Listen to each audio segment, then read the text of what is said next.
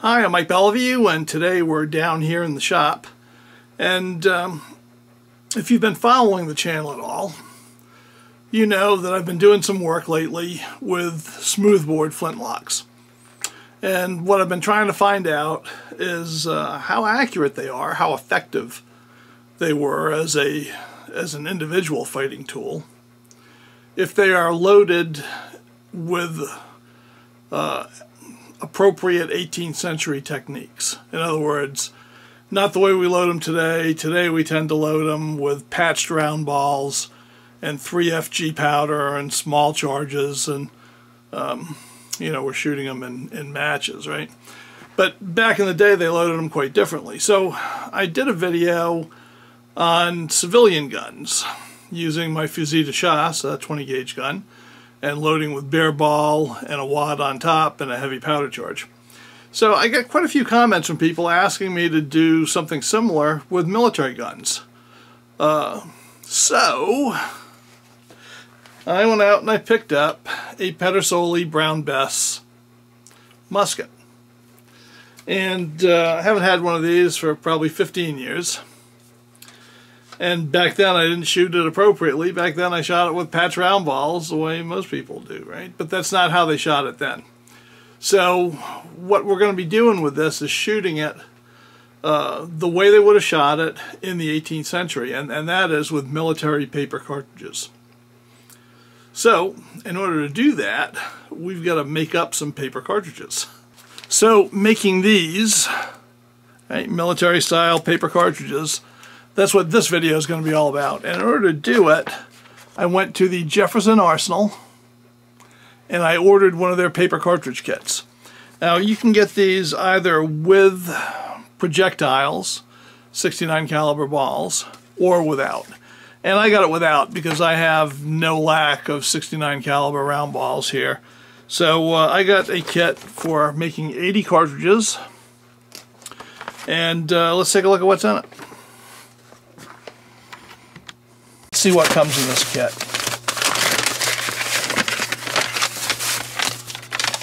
Alright, so we've got the forming dowel. I'm not sure what that is. We've got thread for tying off. We've got instructions, those will be handy. And it looks like we've got a couple of packages of cut paper, or maybe it's just paper that needs to be cut. And, oops, it's stapled shut. Alright, that was stapled shut. I'm not sure why. Probably to make sure I ruin this piece of paper. And let's see what we've got here. Just a piece of cardboard. Alright, so that's what comes in the kit. They are cut. Wonderful. Okay, so we have our paper pre-cut for us. I was wondering if I was going to have to cut paper up myself. And the answer to that is no. So I'll assume that this also contains pre-cut paper. Alright, so let me get set up and we'll make some paper cartridges. Alright, before we start, there's a little bit we had to do. The threads come in hanks like that. There are two of them. And you have to cut them into individual 6-inch pieces. This piece right here is a choking block. You're supposed to C-clamp it to the edge of your bench and it should run down to your right. Now on my bench, obviously I couldn't C-clamp it. So I've temporarily screwed it down. So in order to make a cartridge, you take your pre-cut paper, right, and you position it so the wide end is at the top, short end is at the bottom, diagonal running up to your left. Take your former, right, with the end in it. I'm just going to kind of position it this way, make sure I've got enough space above my ball. We've got plenty of space below, so it's not really an issue. You can have as much above as you want. I think that looks about right to me. Okay, now what we're going to do is I'm going to start wrapping the paper tightly around the former. Now when I've got about a turn in, like this, okay, what I'm going to do is I am going to press my finger in here. Alright, and I'm going to put the ball inside. Put the sprue up. Okay, I'm going to keep on rolling that. I got to turn so you can see it, but okay, so now what I've got, I'll try to square this around here.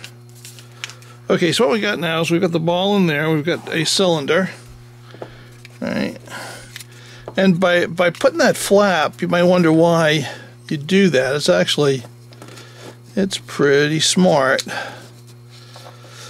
Now, this is the choke line, right? So I'm going to take a turn. I'll do it up here where you can see it better. I'm going to take a turn on the choke.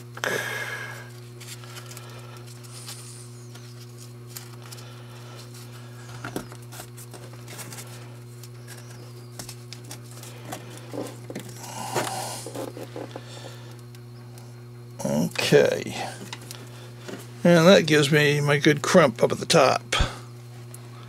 Right. Now, the beauty of folding that over is on some methods of cartridge making I've seen, you have to tie a string under the ball, between the ball and the powder, as well as over the top of the ball, which I'm doing here. Otherwise, you get powder slipping around the paper and getting in with the ball, and it won't get into your main charge and burn efficiently. However, by folding off that flap of paper, you very effectively block the ball off from the powder charge, so the powder can't infiltrate into the ball's cavity, and you are good to go. Alright, so now we got the top tied. Just going to snip it, pull this out, and we're ready for powder, right? Alright, I've made up 5. I'm going to make one more, kind of as an insurance one. Envelopes, and then I'm going to put powder in them. And I'm doing something kind of specific here. So, like I said, we fold this in. Show you one more time. Put the ball in.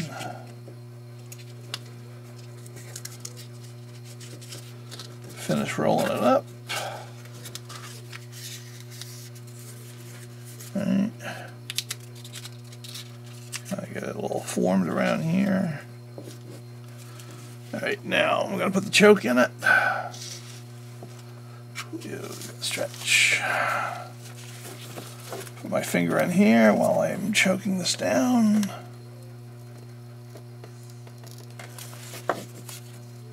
Alright, now I'm going to take the thread, tie this off. Now I'm marking these with the letter P. And the reason I'm doing that is because I'm going to put a full powder charge in here. And that includes the priming, because that's the way they did it in the 18th century.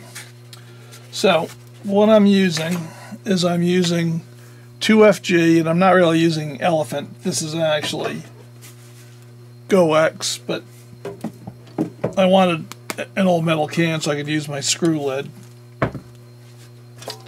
I'm going to load it with 124 grains of powder, which is the equivalent of the 18th century load using 18th century powder.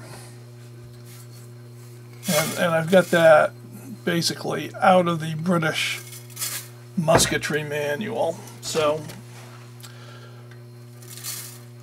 Jefferson Arsenal tells you to load 100 grains, but 100 grains is too light. So that's 15 grains basically for priming with some spillage, and 110 grains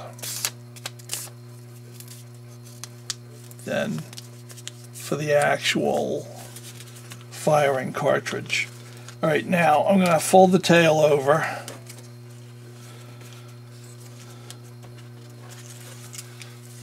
And here we go.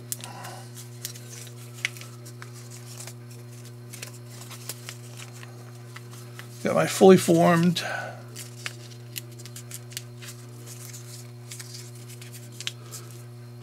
cartridge, and the P tells me that that has the priming powder in it. I'm going to make up a bunch later that won't be marked, and they will only have the main charge, because I think when you load, as I'll show you for demonstration purposes, when you load from the cartridge, you have to prime first, then put the main charge down, then the ball down. That is a little bit dangerous in my view. So I'll do it for demonstration purposes, but for most of my shooting, I'm going to prime afterwards. So the cartridges I make up won't have the priming powder in them. But let's get these loaded up. Okay, I have done about 20 of these, and I'm starting to get my technique down. It's like anything else, you gotta play with it a bit and get it. I am making one change, so I'll show you what I'm doing. Taking paper, taking a glue stick, which is not part of the deal, but I'll tell you what, it helps you to get a tighter, more secure cartridge. So I've been doing this for a little while now, but the same deal. I'm going to put the dowel in.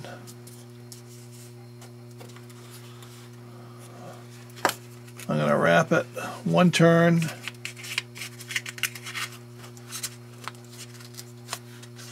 Tuck in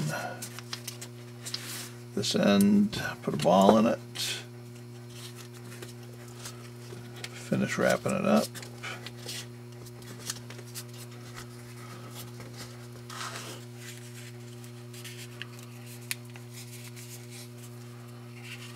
Seal the end down, fold the crimp down inside. I take the choke string, put my finger in here after I get the string wrapped around.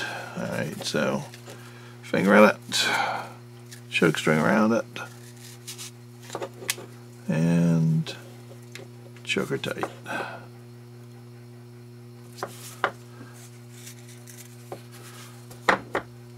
And then tie it off with a string.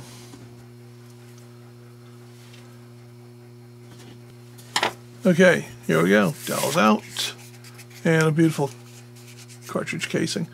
And I find if I don't glue them, they tend to kind of open up a little bit. Alright, so ready to put the powder in, which is the same as we did before. Alright, we got 25 cartridges loaded.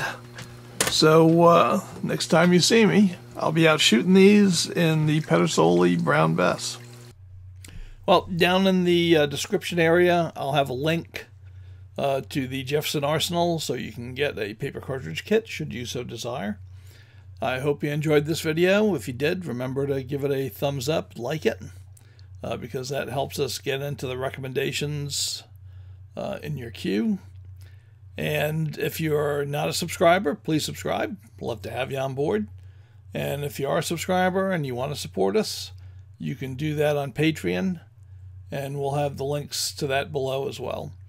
And just as the last thing, if you have not checked out MikeBeliveau.com, my website, go on over there and check it out. There's a lot more content there. There are articles, there are pictures, just a lot of black powder stuff for you to enjoy. And we've got our merchandise store, so you can get a t-shirt or a hoodie. It's getting a little bit chilly out, so those hoodies are good. And that's how we pay for all this stuff. So until next week, bye.